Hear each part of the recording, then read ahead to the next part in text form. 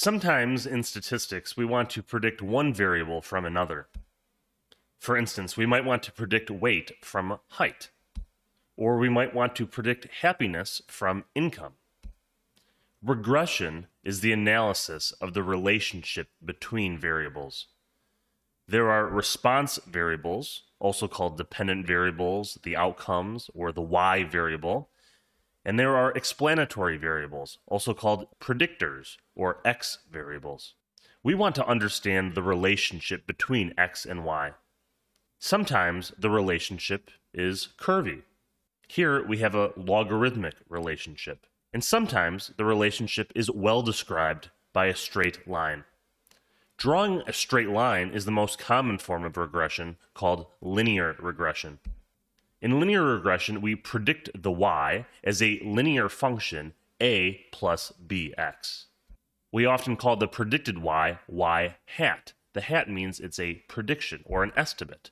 The estimate of y is a plus bx, is this red line. But how do we know what line to draw? We could draw many lines through the data. We could draw this red line, or we could draw this blue line. Why is the red line better than the blue line? Well, let's measure the vertical distance between the lines and the points. The vertical distance is called the residual. Why do we measure the vertical distance? The vertical residual measures how far off the prediction is from the true value. We want our predictions to be as close as possible. Here we have our predicted value on the line and the true value, the dot, our data. And the residual is the true value minus the predicted. Or in mathematical notation, we would call this the y minus the y hat. And again, why is the red line better? Well, the red line's residuals are smaller. So if we just look at the residuals, we could stack up the residuals and compare them to measure how well the line fits. And if we stack up the residuals, we see the red residuals are smaller. We added up the length of the residuals. This is the sum of the absolute value of the residuals, or just the size of the residuals. In mathematical notation, we could write that this is the sum of the absolute value of the residuals, which is y minus y hat.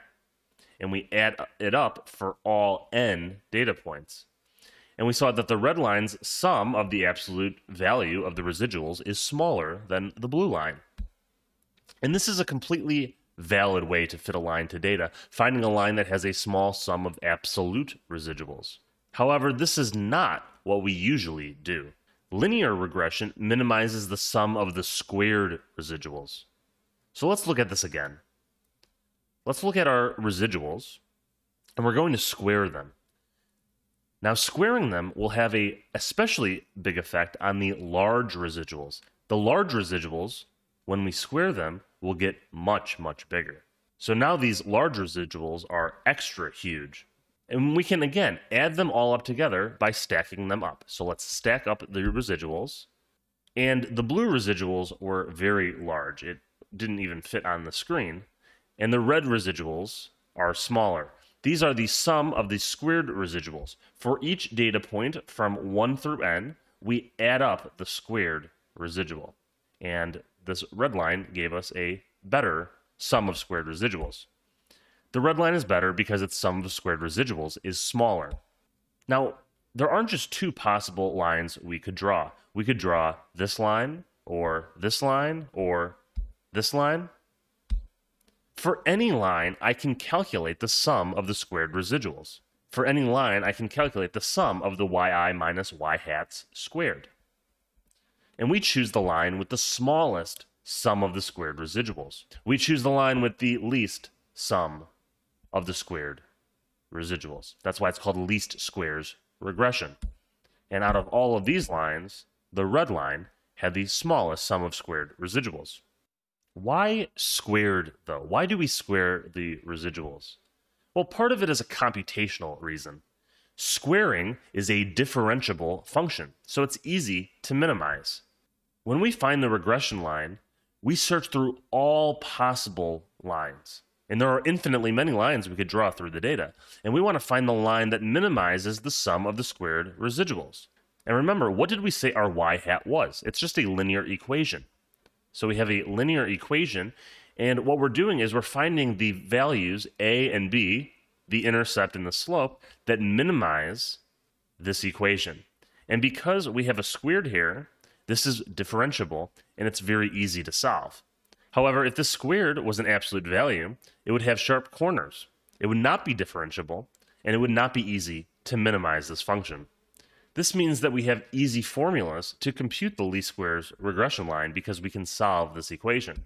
So we get that the slope can just be described as a function of the x's and the y's. And similarly, the intercept can also be solved for.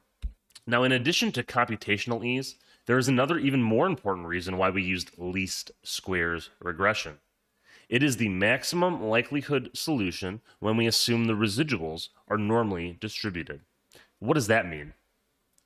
Well, the red line goes through the middle of the data, right? So most residuals should be close to zero. Some will be a little above zero, and some will be a little below zero. In other words, most points are close to the regression line.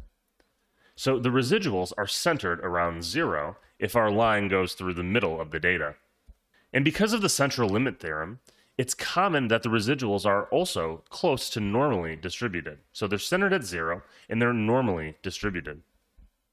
Now, this is the likelihood function, which is similar to the probability density function when we assume the data is generated from a line with normally distributed residuals. This is the probability density function of a normal distribution. This tells us how likely our data would be with different lines. So depending on what values of a and b we put in here, it tells us how likely those values would be given the data xi that we have, xi and yi. And we want to find the line that is most likely. So we want to maximize the likelihood function. We want to choose the values of a and b that make our data most likely. So how do we maximize this function? Well, I see a square in this function. Now let's simplify a little bit by moving the product into a sum in the exponent. So when I multiply all these things, this exponent is now going to have a sum in it. So now I see a sum of squares. So to maximize the likelihood, we are really just minimizing this exponent. We are minimizing the sum of the squared residuals. The least squares solution is the maximum likelihood solution with normal residuals. Thanks for watching. Please like and subscribe to learn more statistics.